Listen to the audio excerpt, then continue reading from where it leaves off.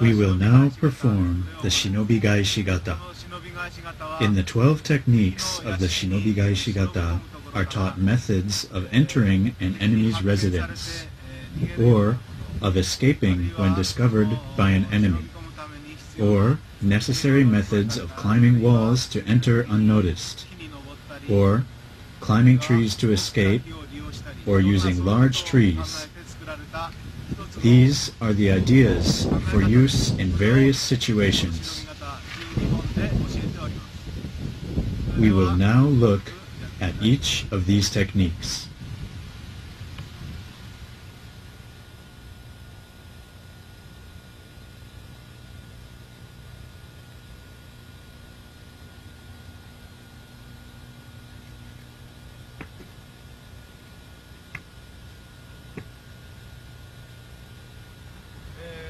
The first technique is kasane gaishi. This is for climbing walls. The walls around Japanese homes had peaked roofs. This teaches how to climb onto those walls. Place an elbow onto the side of the roof facing the street. Then the other hand grips the inside edge of the roof. Hoisting your body up on top, conceal yourself on the inside surface of the roof, so you cannot be seen from the street. Kasane gaishi teaches this method of climbing.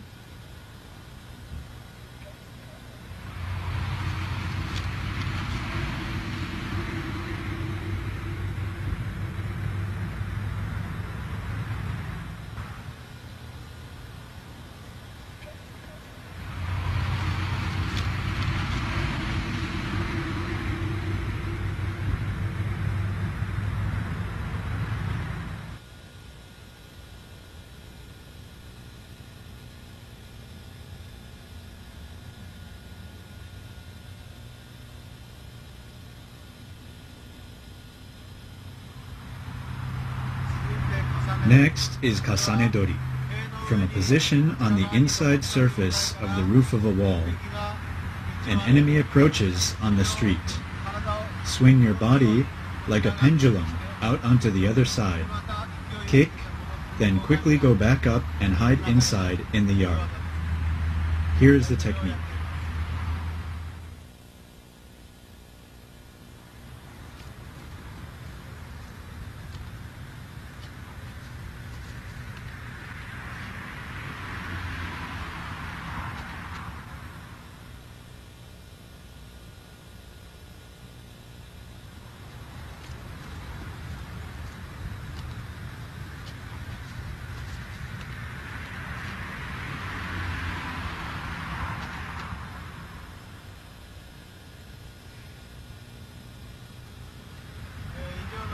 This was for suddenly appearing over the peak of a wall, kicking the opponent in the face, and rebounding back inside the wall.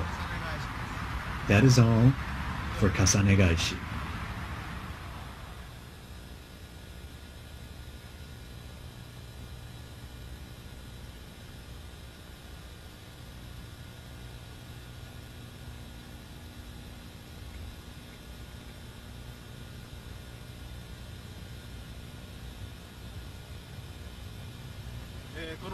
The technique called soratobi is for escaping from an enemy's pursuit.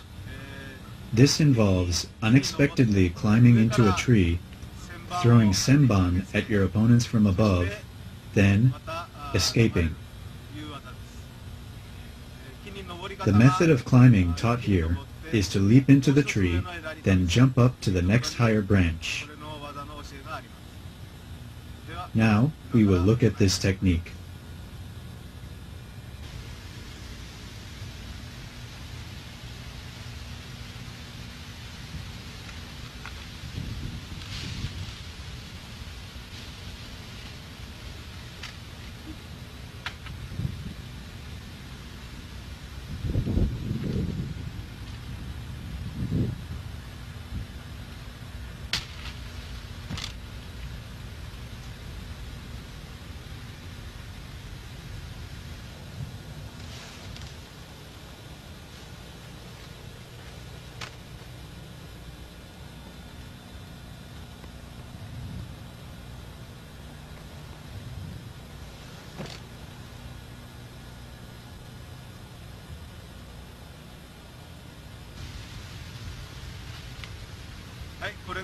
This is Soratobi, leaping up to a second branch, then throwing down senban to attack.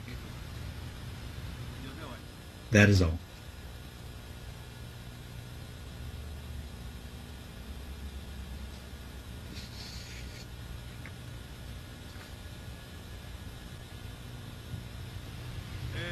Next is Yokonagare.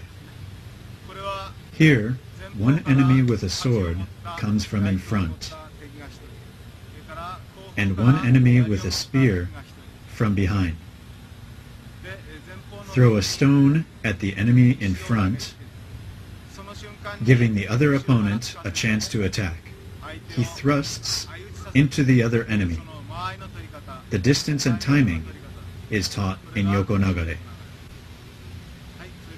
Let's look at this.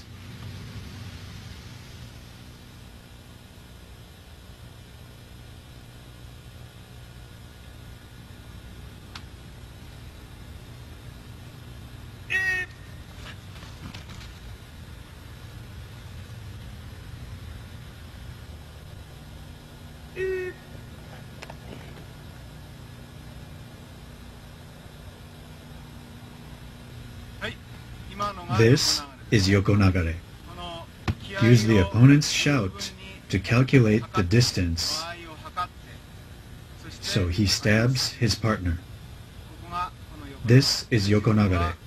Use the Yokonagare movement to escape from that place, and finish with Zanshin.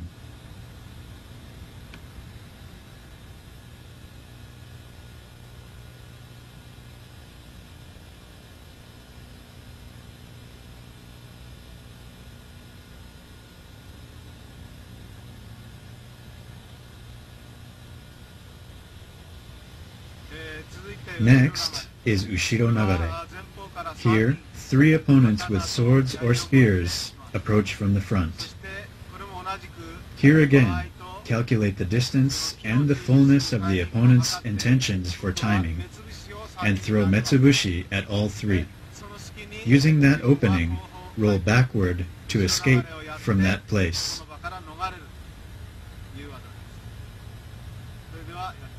Let's begin.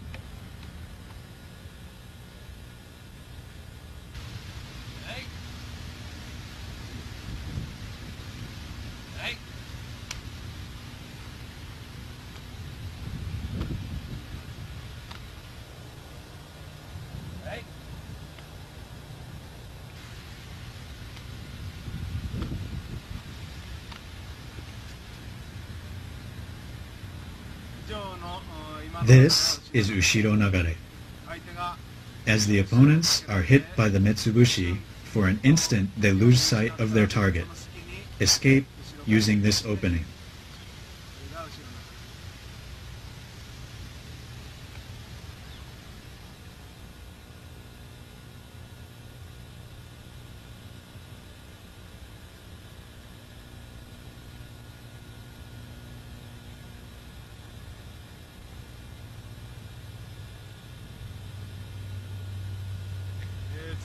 Next is Nakagaishi. This is for a time when, walking normally, one is followed by somebody who is closing the distance. Flip over twice, taking the enemy by surprise. As the opponents flinch or are surprised, escape. This is Nakagaishi. Let's begin.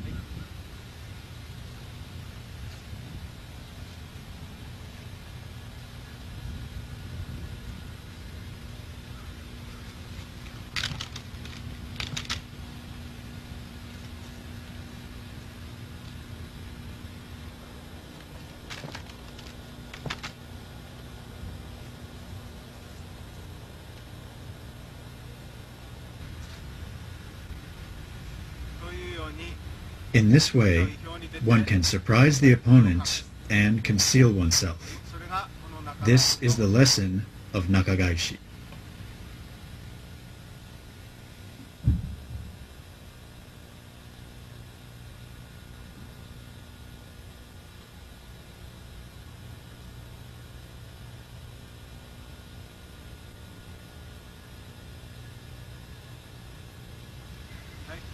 Next is yokogaishi.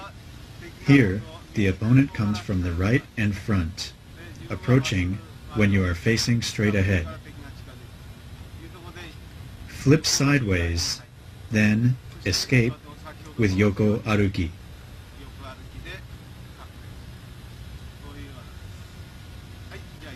Let's begin.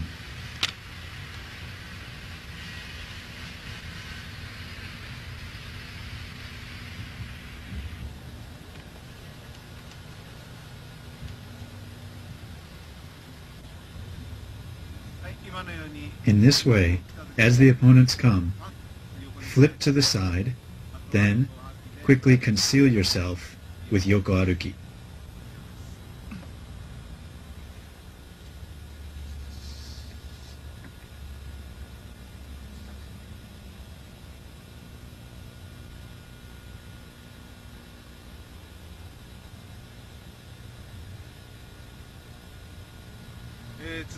Next is tobichigai.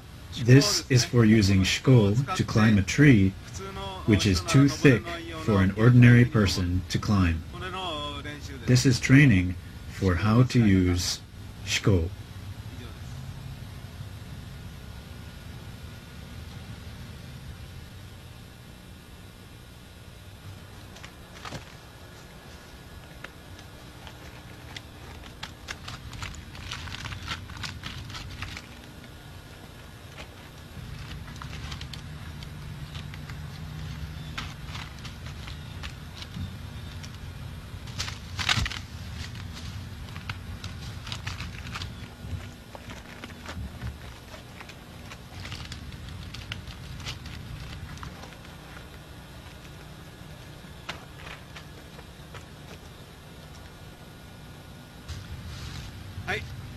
Here, the shiko are used to climb a tree too thick to climb barehanded.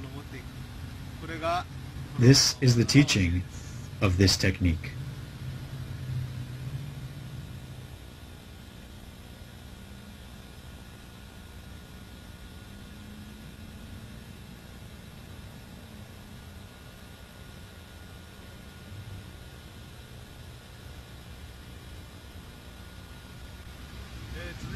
Next is itto-nage. This is for times when one is injured or unable to move. For a situation of surviving against great odds, throwing your sword right at the opponent. This is itto-nage.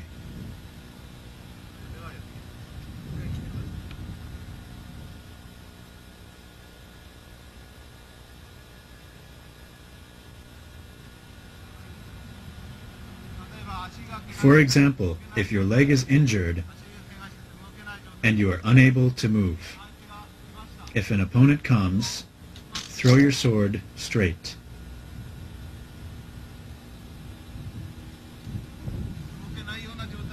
When you can't move, throw your sword in this way. This is itto-nage.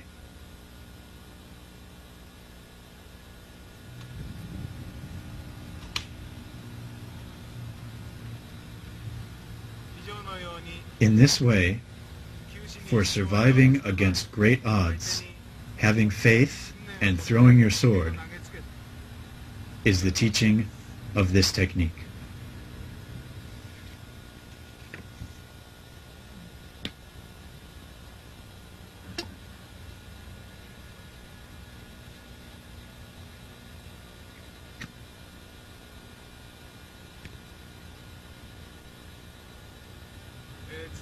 Next is teppan nage.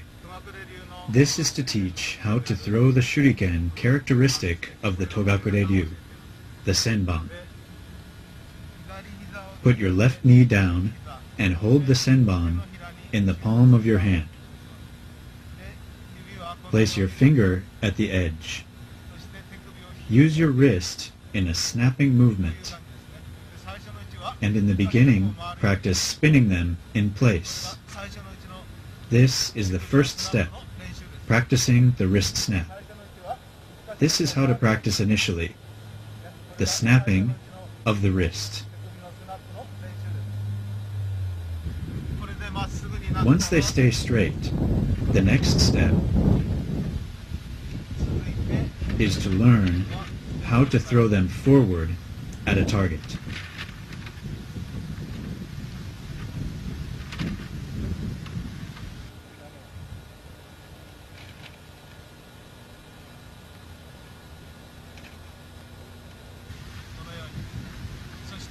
Finally, one must be able to throw shuriken while wearing shuko.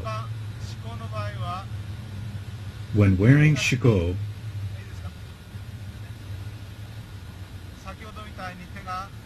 the hands do not close as easily as before, so you must lightly hook with your fingertips to throw.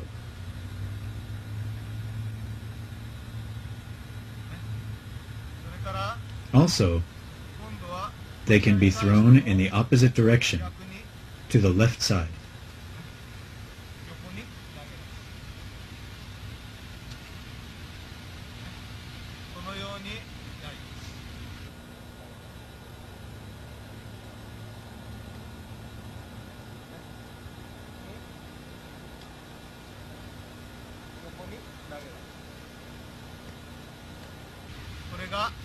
This is teppan nage.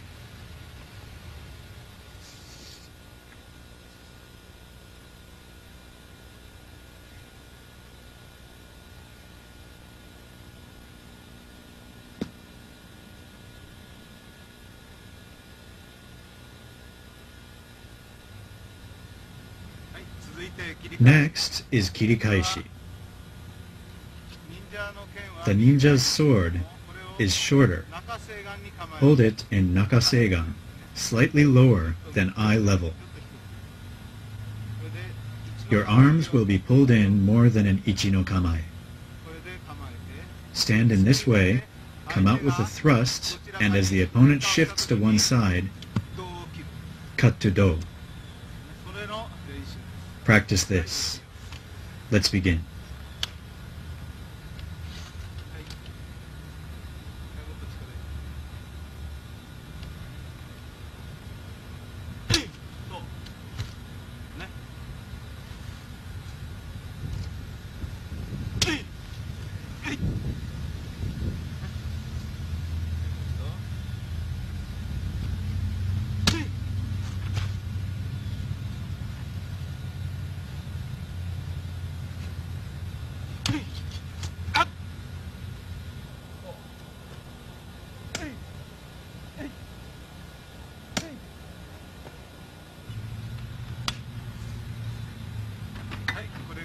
This is kirikaishi.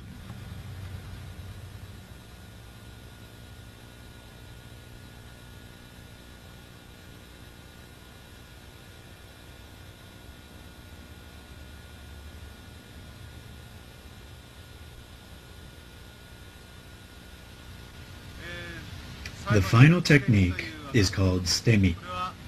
Against a large number of adversaries, when there is nowhere to back away and enemies are in front, you need to break through somewhere.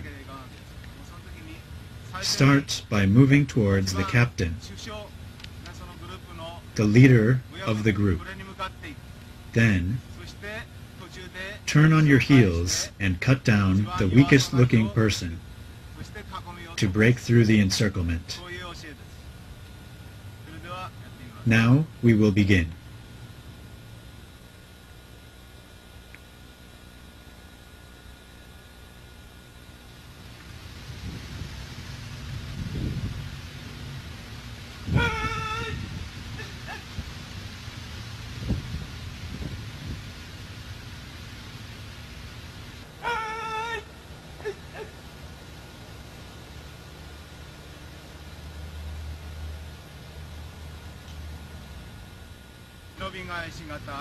This completes the 12 techniques of the Shinobi Gaishigata.